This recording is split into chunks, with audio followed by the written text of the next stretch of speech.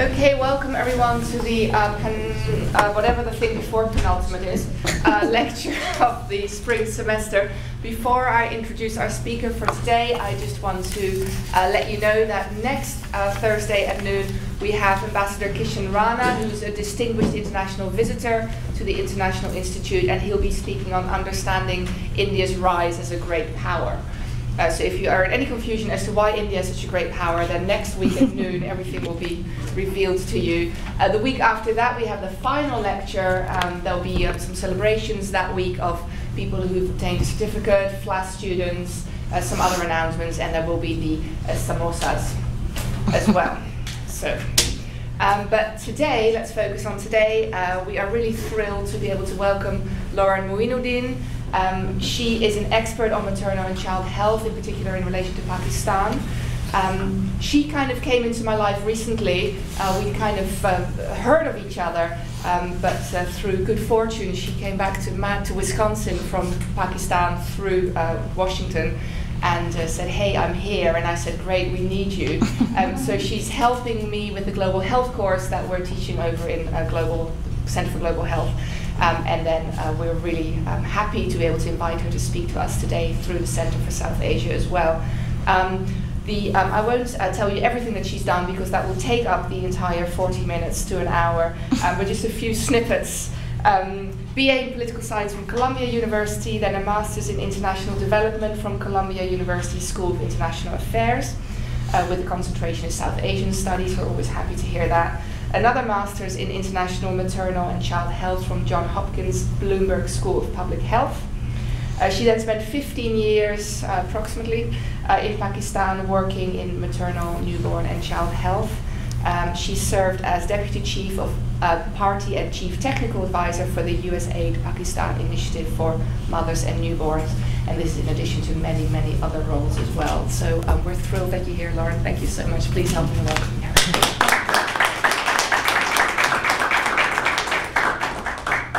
Good afternoon. I'm very pleased to be here today. My journey in Pakistan started here at the University of Wisconsin in part. I was a student here in 1985 in the summer program for Urdu. I studied during the 2 months here in preparation for a year abroad through the Berkeley Urdu program in Lahore, where I studied with Qamar Saab. So I've known Qamar for many years. So it's particularly nice to be back here. As Lalita said, a lot of my academic career has been involved in looking at issues in women's health. I studied as an undergraduate at Columbia. I studied Hindi, spent the year in Lahore, and then returned to Columbia at the School of International Affairs, where I studied South Asian area studies as a FLAS scholar, and later went on to pursue, some 10 years later, a greater concentration on maternal and newborn health, particularly looking at South Asia. I not only focused in my academic career in Pakistan, but I also married a Pakistani. I raised 3 children in Pakistan. I've lived in different parts of the country, have traveled extensively there, and so my heart and a lot of my adult life and a big part of my heart is in Pakistan. When I arrived in 1985 as a student, I was thrust into a very complex environment. Pakistan was in the midst of an international crisis involving Afghanistan, the invasion of Afghanistan by the Soviet Union, 3 million refugees on the border, living in very difficult, brutal conditions, abuses of human rights, kind of rampant, terrible stories coming out of Afghanistan. In addition, in 1985, Zia al-Haq was at the helm of Pakistan and was in the process of dismantling a lot of the kind of liberal legislation that had been put into place under Zulfikar Bhutto, particularly protective of women in the area of family law. So his attempts to impose Shariat law had some very negative effects for women at that time. And in response to that, there was a very vocal attack, a very vocal response by women's groups in Pakistan. At that time, there was a rise of the Women's Action Forum, the Pakistan Human Rights Association, Shirkat Ka, Aurat Foundation. So there was a lot of political activism and very vocal writings and demonstrations about the attacks against certain very productive laws protecting women in Pakistan. In addition, it was the time when Benazir Bhutto was planning on returning to Pakistan. So I was actually in Lahore in '86 when she returned, which was a very exciting time, I think, for everyone in the country. This was before the kind of bad news of Benazir came to the fore. So it was a very exciting time to be in the country, to be involved in watching some of the developments that were going on there. In particular, the issue of women and women's development and women's rights seemed to be a question that was being posed within Pakistan itself, and became for me an issue of great interest. I then returned to Columbia to do my master's in international affairs, and I kind of threw myself into an interdisciplinary look at women's issues in Pakistan. The review of the literature seemed to suggest that there was a kind of generalized bias working against women in Pakistan, and which was evident in very different aspects of their life. The lack of women's contribution to the formal economy, very low levels of literacy, women's vulnerability in the courts, fragile participation in the political process, and very importantly for me, a very low health status.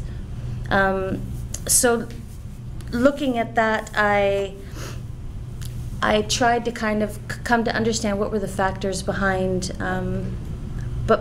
this kind of systemic bias against women. Part of the answer comes from looking at issues of gender, and I'm not going to get into a big discussion of gender in Pakistan, but it seems to be true that one of the fundamental organizing principles in Pakistani culture has to do with gender. And patriarchal values coupled with traditional values and culture has created a divide between men and women in the country, with women being placed in reproductive roles within the home and in the private sphere of the home, with men as breadwinners in the public sphere. This has led to a low investment in women's human capital through education, through political participation, and in investments in health. This compounded with the ideology of parda, restrictions on women's mobility, and the concept of honor linked with women's sexuality really became the basis of a kind of gender discrimination and disparities in many aspects of life.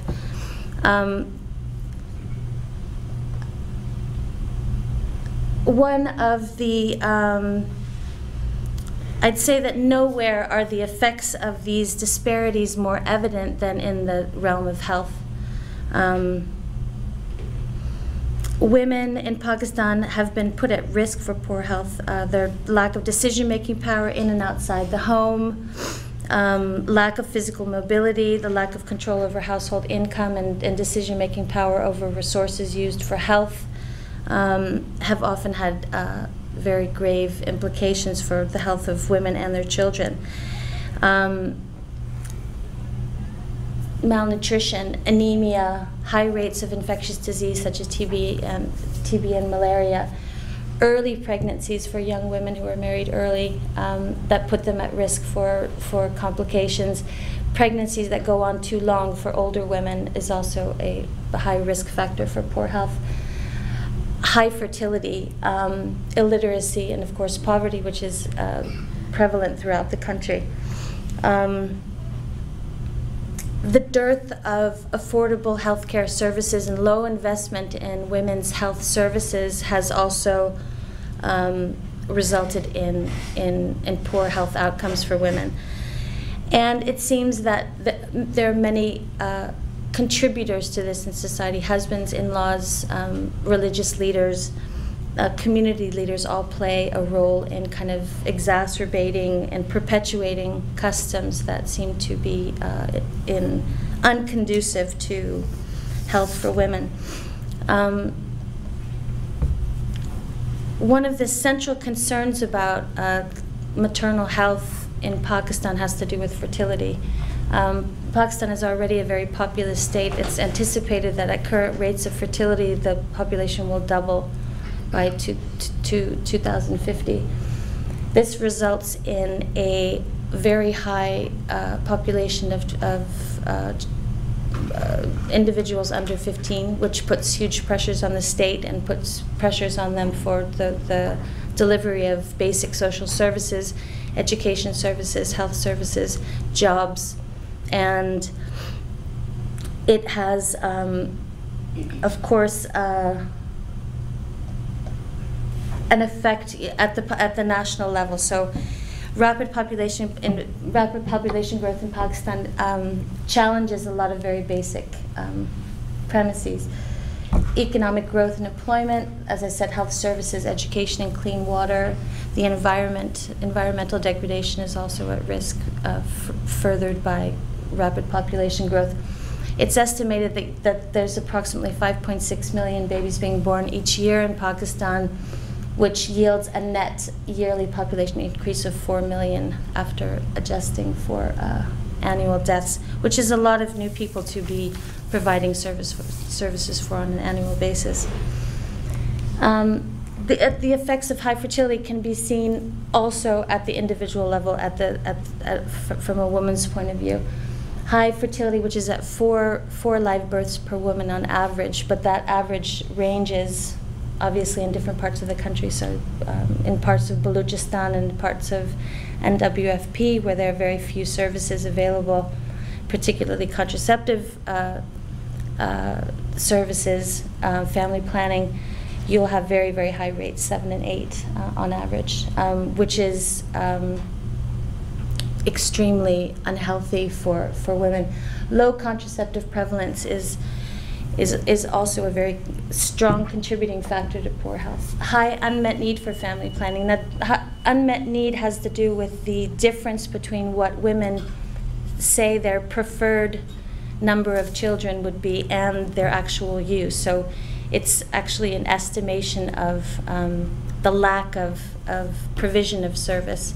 So when we talk about religion, we talk about culture, we talk about different aspects of Pakistani culture being an obstacle to providing family planning services. It's really not the case, because many, many women say that they want the services, but they're simply unable to get it. So it's really a failure of the state or health services to provide, which I think is a moral failure, really. High unmet need for family planning leads to unwanted pregnancies, which is estimated at 11%, which doesn't seem that much. It translates, however, into very high numbers of unwanted pregnancies in the country, which then leads to high rates of induced abortion, which is one of the leading causes of maternal death in Pakistan.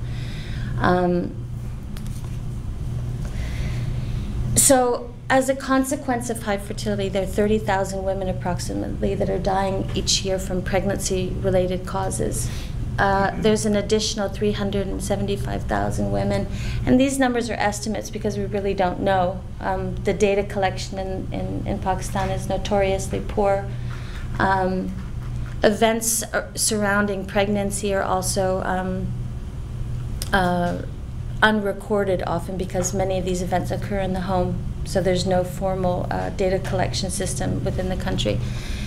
But what we do know is that there's a very high rates of morbidity associated with pregnancy in Pakistan, which leads to very difficult lives for women as a result. Fistulae, pelvic inflammatory disease, prolapse, chronic pain, and infertility. The other group that's highly affected by fertility are children. Not only are children within the home at risk of dying earlier because of a mother that's lost, also newborn mortality, neonatal mortality is extremely high when associated with a maternal death. So a newborn's health outcome is very closely associated with the mother's health outcome. 1 million induced abortions a year in Pakistan. There's, prior to probably about 4 or 5 years ago, when the Population Council conducted the first study on induced abortion in Pakistan, they really didn't know how many abortions were taking place. It was a taboo subject, so we really didn't know. But the Population Council, through a kind of indirect method, conducted a national study which talked to providers, providers for post-abortion complications. So many women who are looking for an induced abortion will go to a private provider or to the public sector after having induced an abortion themselves, develop complications, and then the health system will treat them for those complications. So through this indirect method of interviews, and we were able to come up with a figure which is approximately 1 million abortions, 1 million abortions a year in Pakistan, which is extremely high and was extremely shocking, I think, for policymakers and for health, for the general public, and it was kind of the breaking of a taboo subject, which was very important. One thing to say also about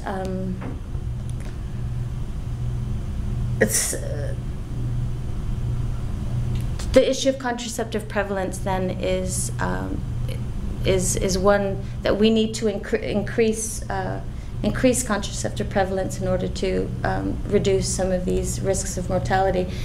The shocking thing that was discovered in the 2006-2007 PDHS, the Pakistan Demographic Health Survey, was that there was a actual lowering or a stalling of fertility, of contraceptive use in Pakistan at 30%. There had been kind of, as you see over time, there had been a gradual increase in contraceptive use in Pakistan, which was very heartening, but the stalling of the prevalence rate is an alarming fact.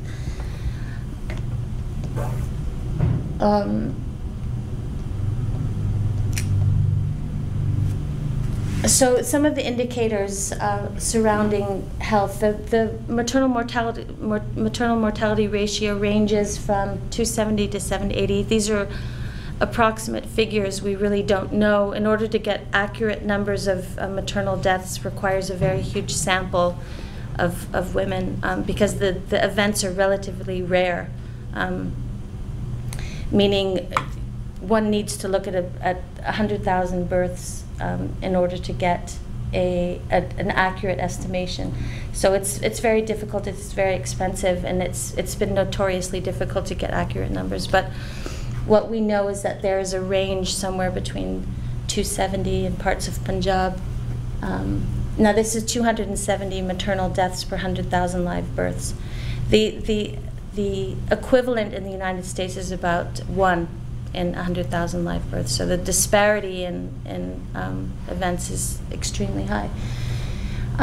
Prenatal care is 60%, which is low. Skilled attendance at birth is 39%, and this is probably an overestimation. However, skilled attendance is a critical element for improving health for birth events. Women who can deal with obstetric complications is a key central cornerstone of improved health for women. So this still remains very low. Women receiving postpartum care, which is important not only for sepsis, for numerous events that happen postpartum for women, as well as postpartum neonatal mortality. Postnatal care then is a very important component. As I said, there's a diversity of numbers throughout the country. Balochistan, very rural areas in the country have much higher rates of maternal death. with Balochistan having numbers that don't quite approach Afghanistan, but they're quite similar. There's an urban bias versus a rural and urban bias. The interesting figure here is lifetime risk. A woman in Pakistan faces a 1 in 89 chance of dying a maternal death. Now, if this is repeated throughout her life, every time she becomes pregnant, she faces the same risk again. So it becomes very, very dangerous to be pregnant and to have children in Pakistan. Some of the causes of maternal death: hemorrhage, hypertensive diseases, and sepsis are the leading causes. Postpartum hemorrhage is really one of the key areas of one of the primary areas of danger for women. Abortion, again, also has a strong is also one of the leading causes.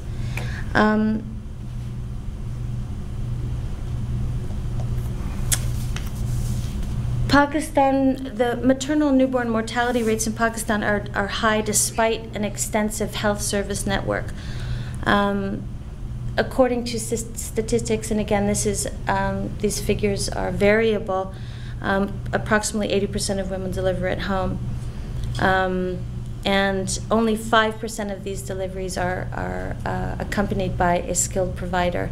So this means that the vast majority of women are delivering by traditional birth attendants with no training at all. And as I said earlier, one of the keys to improving maternal health in Pakistan is skilled attendants. So that's one of the big areas that we've been pushing for.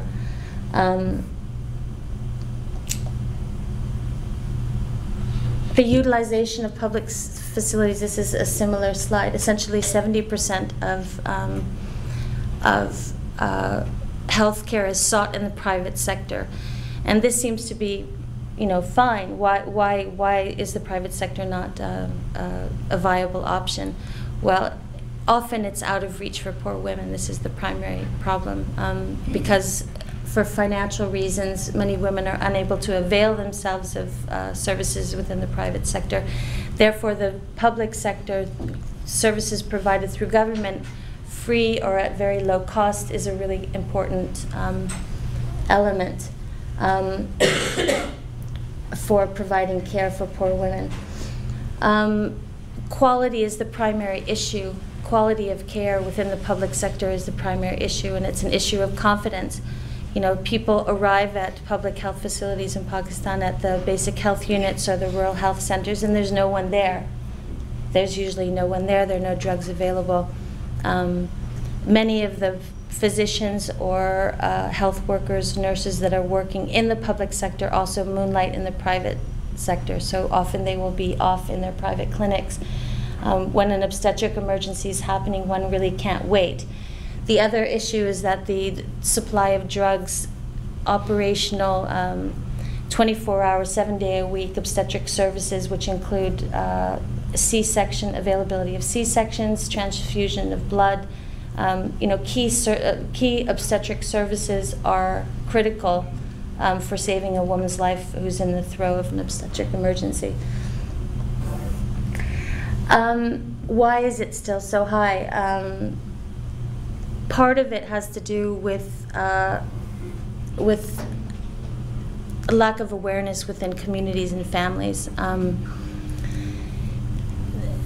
An obstetric, pregnancy is a natural event, so people don't associate it necessarily with complications. Families are very poor, and when they need to make decisions about using, limited resources, they often won't plan in advance for putting financial resources aside to pay for an emergency, or they don't have contingency planning for an emergency.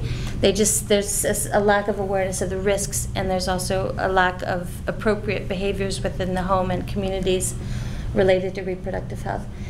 As I said, there's lack of access of good quality quality of care in the public sector. There's poor technical capacity.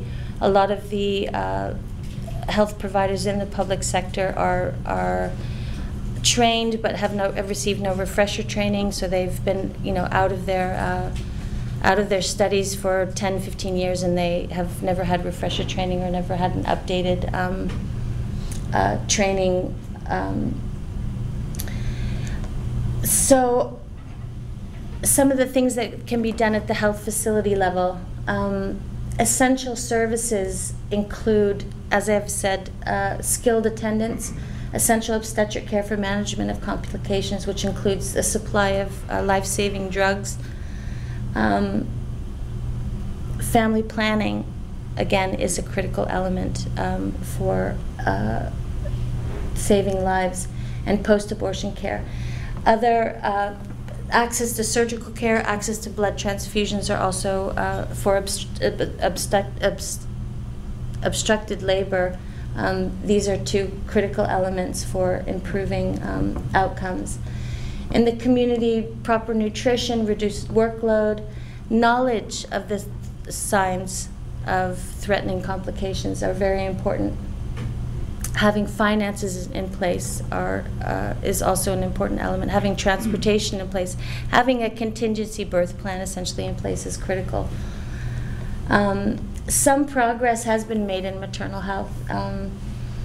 There's been a gradual increase in the use of in facility deliveries, although it's still insufficient. There's also been some increase in skilled attendants in Pakistan, but it still lags behind the need. Quickly, some of the child health indicators. I talk here, my focus here really is on maternal health, but newborn health is integrally linked to maternal health. So we see under 5 mortality and infant mortality rates at a level that has lowered over the years, but neonatal mortality really has remained unchanged. And this is due to the link between maternal health and the need for very specific services at the time of birth in order to save neonates. This slide essentially shows that there's been very little change over, for 20 years in mortality rates for children in Pakistan. And again, neonatal mortality has remained very high, and no progress has been made in this.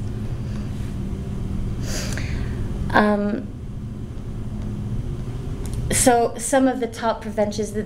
This is from the Lancet series, which describes some of the essential interventions for children under 5. Prevention. Interestingly, breastfeeding alone has a very strong impact on improving child mortality. Insect-treated materials for prevention of malaria is also a very important intervention. Treatment interventions for children under 5. Oral rehydration therapy is one of the top, again, for diarrheal diseases for children under 5. This is one of the top treatment interventions. I'm moving kind of quickly through this. This slide, I think, is probably one of the best kind of descriptions of what needs to be done in order to improve maternal. It's a little bit complicated, but we'll just walk through it quickly. The pathway to care and survival. Now, this has been adopted by the Ministry of Health and by international NGOs in Pakistan as being kind of the plan of action, and it deals both with community level interventions and has to do with what needs to happen at the facility level as well. On the left, the guiding principles of putting together a program that really serves women and their children has to do with involvement of all the stakeholders, building integrated systems, development of upscale activities, addressing gender inequalities, building on lessons learned. But as we go across, there's 4 steps. Recognition of the problem.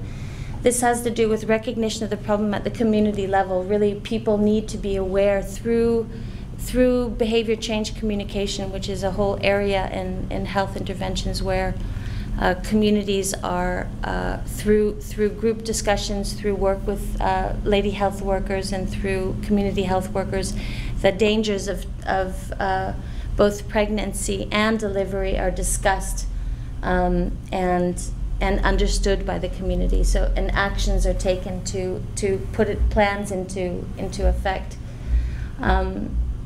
This decision to seek care.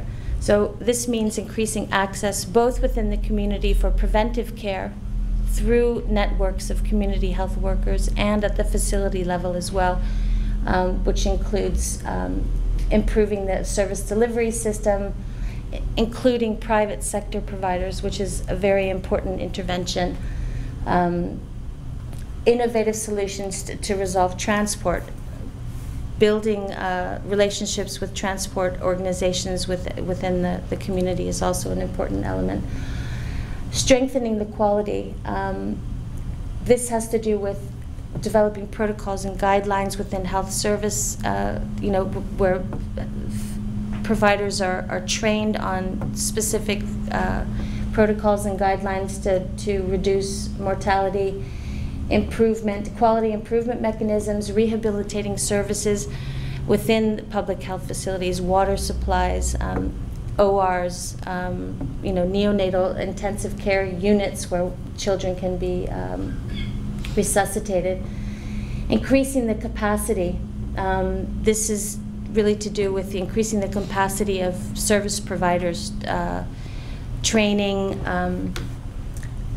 retraining of public providers in maternal and newborn care, and integration and better management of services. So maternal immunization services,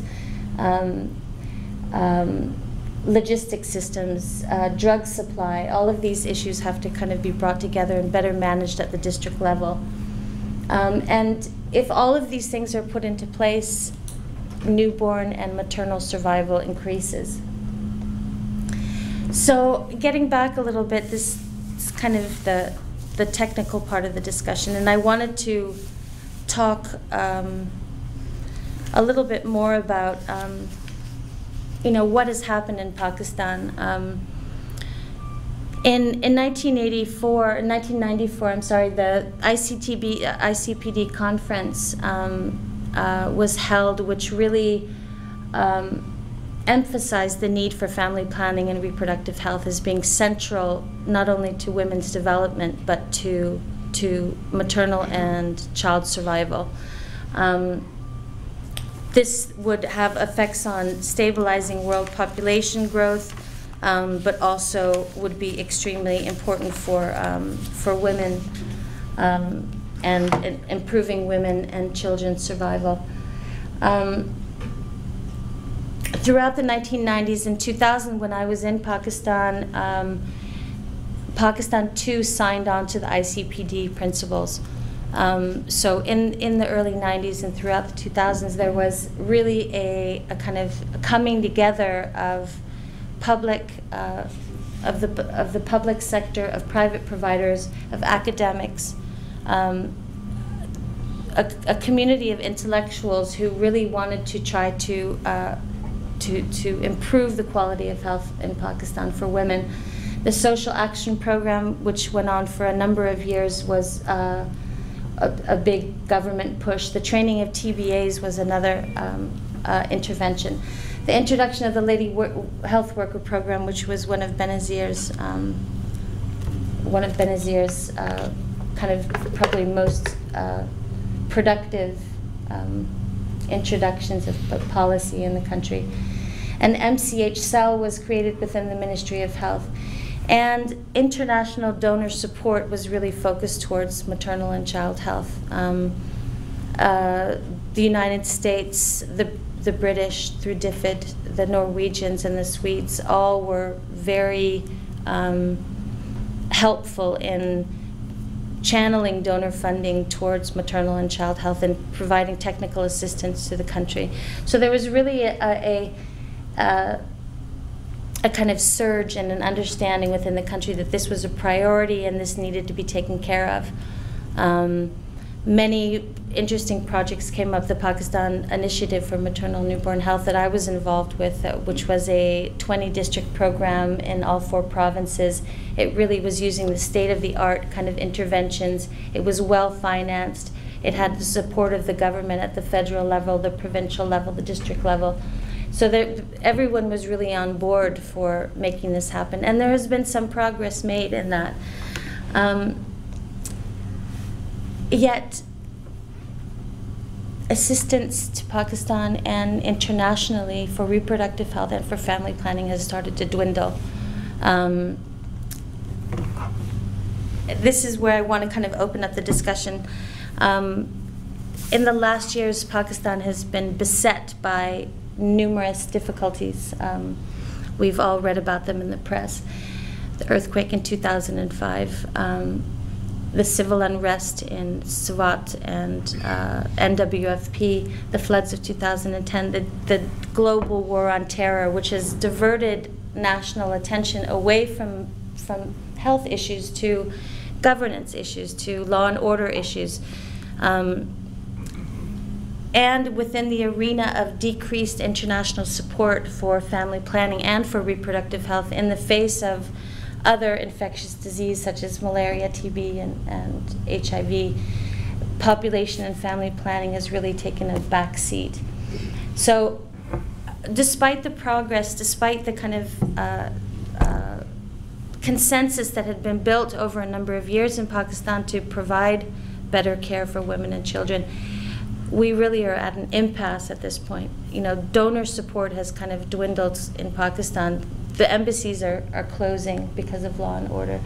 The United States and Pakistan are on this very strange and incomprehensible dance around, you know, security issues, and the issues of development have kind of been put by the wayside.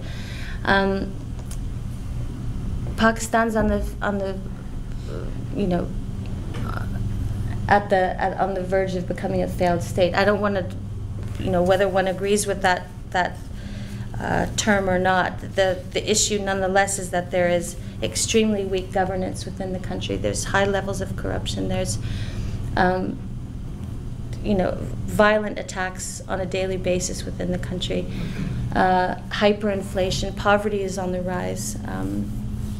The population rate continues to increase, which will have implications for, you know, numerous aspects of health and social service delivery, and the, you know, environmental degradation, particularly around the issue of water. So Pakistan's in a very fragile situation, and women, as a result, too, are, despite the progress that has been made, remain again the most vulnerable group, women and children. So I would like to just open up the discussion a little bit about where can we go from here given this environment? What are the options? Rather than continuing to rely upon the state to be the primary provider of health care within the country, what are the alternatives? Are there other models that we can look to? The private sector, you know, can we start engaging really with the private sector and leave the public facilities to the side and really start to find new ways of delivering health care to women? So I will open it up for discussion on that note. Great, thank you very much, Lauren. Yeah,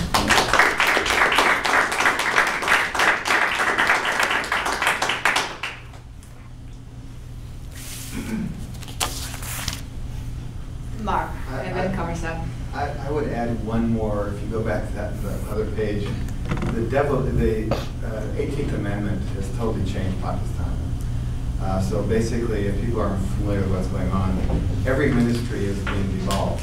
So there is no Ministry of Health anymore, as far as I know. There is no Ministry of Education, there's no Ministry of Culture, there's no Ministry of anything.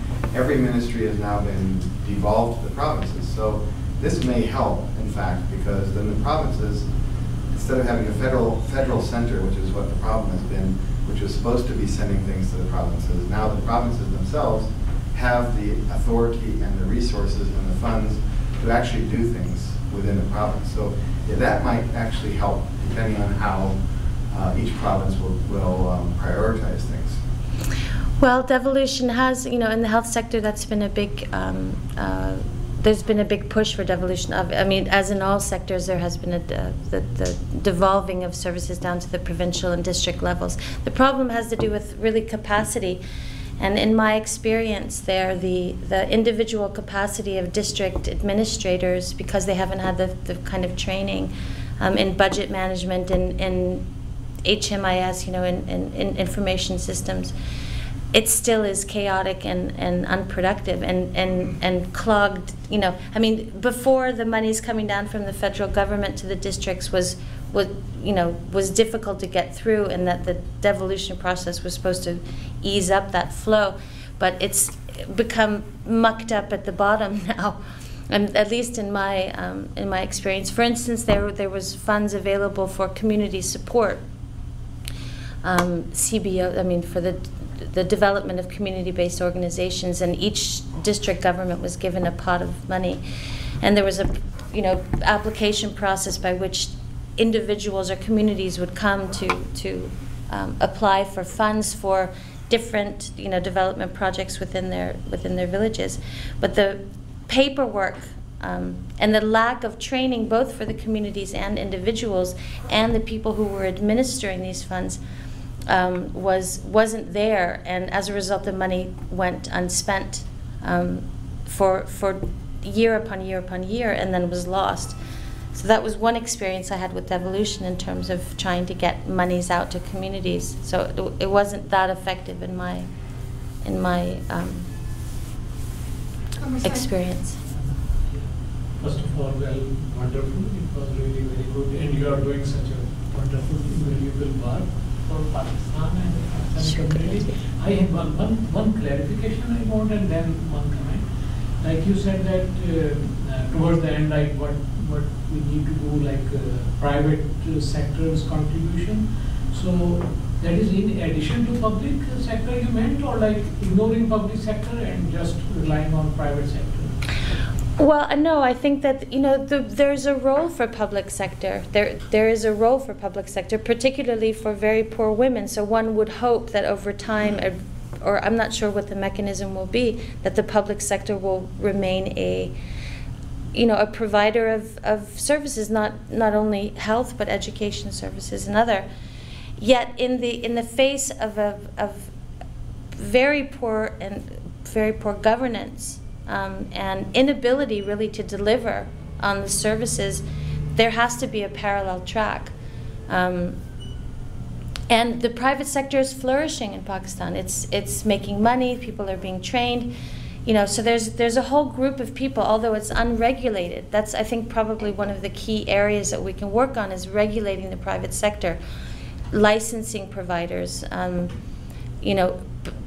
retraining providers according to international standards and protocols, using social marketing for essential drugs for maternal health and for family planning. That's been extremely successful in Pakistan. The social marketing of contraceptives through Sabha Sitara, the Green Star social marketing, they're one of the major providers of family planning services in the country through small pharmacies. So the private sector needs to be pulled in and regulated and involved and trained, and that they become part of the national dialogue, and that it's not just a free-for-all.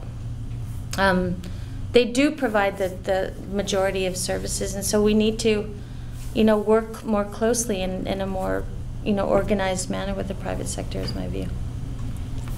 Rakesh?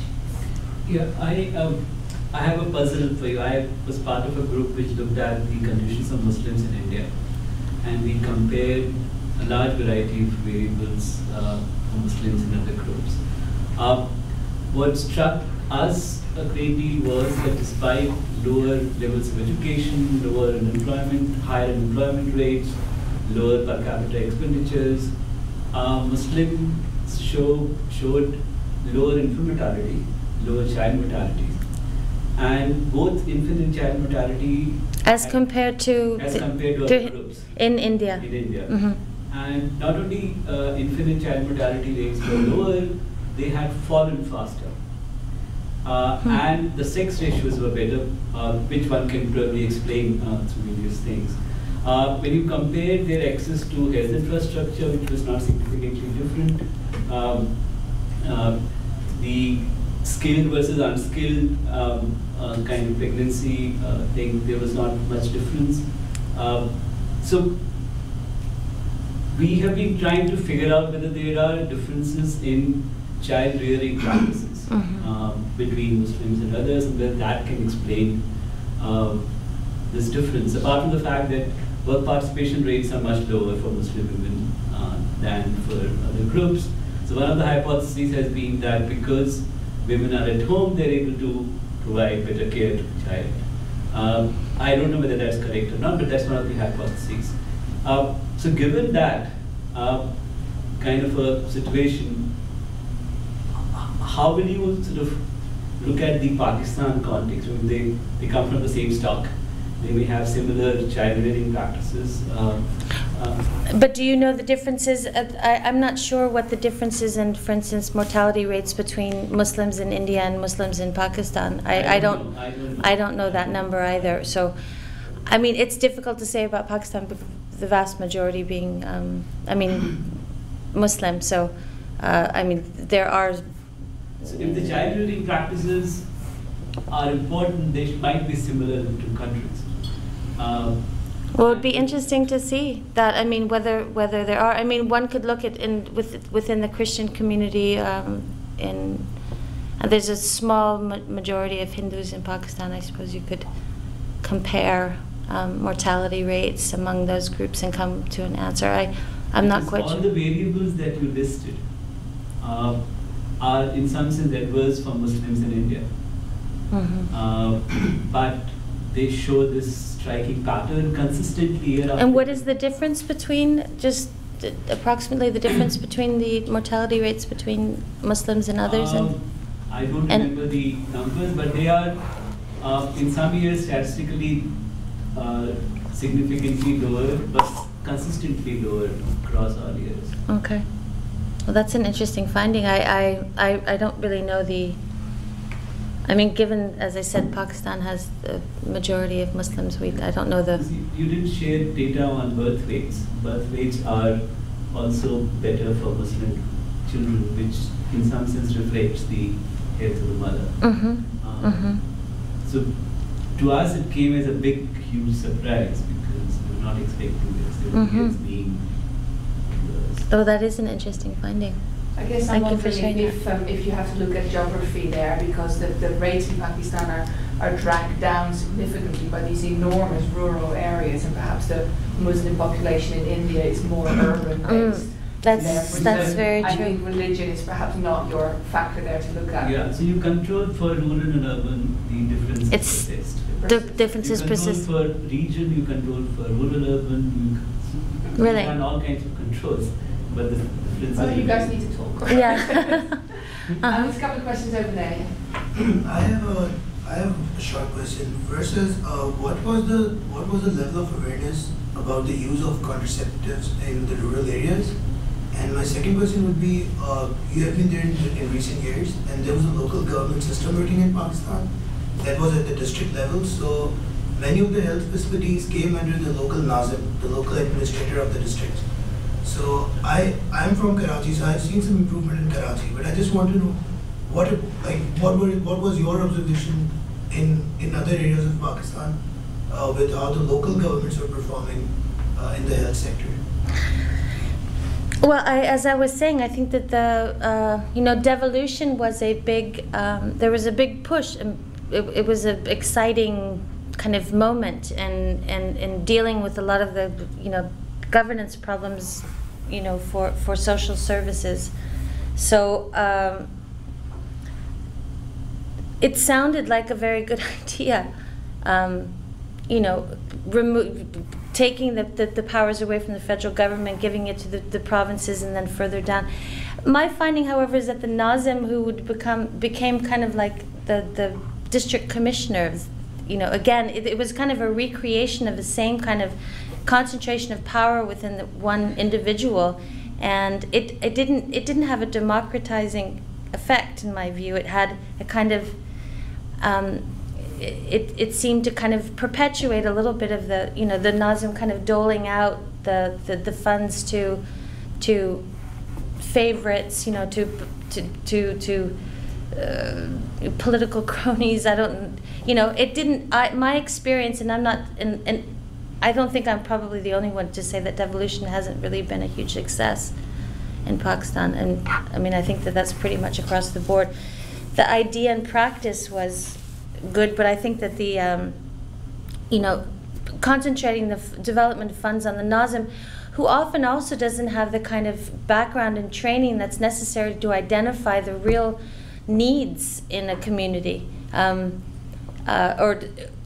the people that are advising him don't seem to kind of haven't been able to come up with the kinds of, you know, priorities using data to kind of figure out what are the priorities in a particular district, what are the nagging problems, how, you know, what's first, what's second, what's viable, what's not viable. So sorting through those priorities is kind of a technical job, and many of these individuals I don't think had the background or the training necessary to kind of, you know, use those funds to their best purpose. And my second question was for the awareness in rural areas about contraceptives. There is awareness. I mean, there's high awareness of, it's higher than one thinks. I don't have the actual figures in front of me, but you know, obviously awareness of traditional methods is relatively high. As you go further out in the rural areas where you have, you know, little communication with women through community health workers, or you have poor service delivery coverage or service coverage, then women tend to know about it less. The exact figures I don't have in front of me. At the beginning we were talking a little bit about the little involvement women have towards the economy, and how that has played a role in oppressing women or just like keeping them down. So I'm wondering what has been done to empower women economically, because that also like helps with a lot of mental issues as well, and in terms of like doing that in collaboration with health, because I feel like just focusing on providing these services, right, isn't necessarily going to help them, because they're still always going to feel dependent and not empowered. So I'm wondering if like things like microfinance. Well, microfinance. I mean, I think microfinance, although it hasn't been as widespread in Pakistan as it has, you know, in Bangladesh and India, where it's really taken off, with some recent problems apparently. Yet microfinance really has not been a huge component, and I agree with you entirely. I mean, although I believe that fundamentally health, you know, is the basis upon which women will increase their participation in politics and in the economy, those opportunities really haven't been pursued as much as they should be in Pakistan. And I completely agree that I think providing finances for women to start small businesses is extremely important. And education. I mean, we haven't talked about education at all, but that is the primary contributor to improved health. I mean, the correlation between increased public education and health status is extremely close. So those are the big areas to push on in parallel. I mean, and some people say that, you know, forget, you know, working on contraceptive prevalence, just work on education and have the big push be there, because it has immediate effects in every other area, which I am a big believer in as well. But again, the services provided by the state have become are a real problem. They really haven't delivered, and despite a number of years of having the rhetoric and the talk and and you know, the kind of consciousness that these are important issues for development in the country, they haven't produced. And as the country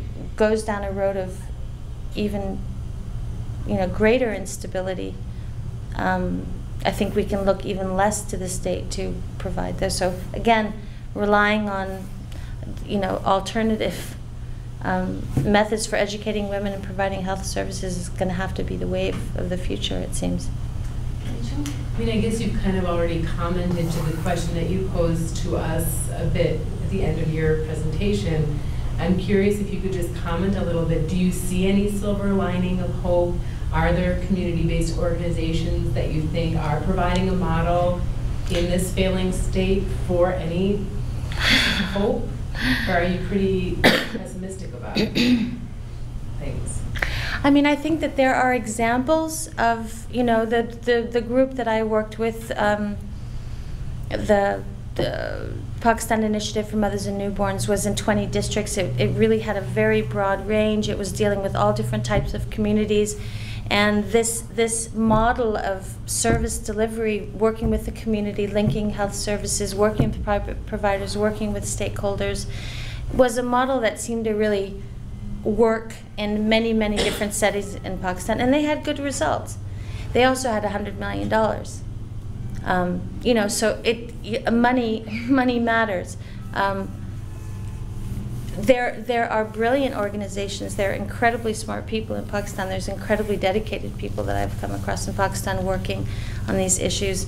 But they're in a really difficult environment. I mean, the whole national psyche has been, I think, changed in many ways by the violence that's going on. I mean, it has you know, the number of people that are killed on a daily basis now is maybe relatively small, but it's clamped down. People have clamped down, and you know, at this point, I really, until there can be some resolution to this influx of this extremism in the country, I really don't have a lot of. I mean, within the Pakistani people, I have immeasurable confidence.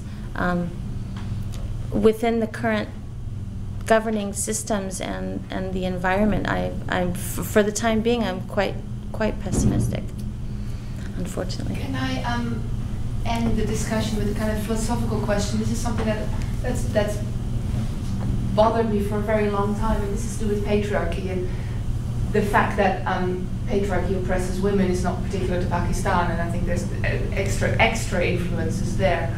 And the concept of honor, I thought that was very interesting. You brought that into the discussion. But I just wonder, and I don't know whether, I mean, this is a huge question, but maybe you have some thoughts on that. How does patriarchy, if you think of it as a system, justify the lack of investment in women, if only because women create a new generation of men? It seems so limited to just, okay, we don't care about women, we don't care about girl children. Fine, even if that is your basic, but it only takes one minor step to see that you're cutting yourself off, even if you are completely within the patriarchal mindset. So you don't even need to be that enlightened to see that that's not going to go anywhere. Yeah, well, I agree. It is bewildering. Yeah, it makes no sense. I mean, patriarchy doesn't make a lot of sense to me anyway, but that's another story. But even within its own logic, it's illogical. Well, I would have to agree wholeheartedly, and I'm afraid I don't really have an answer to that.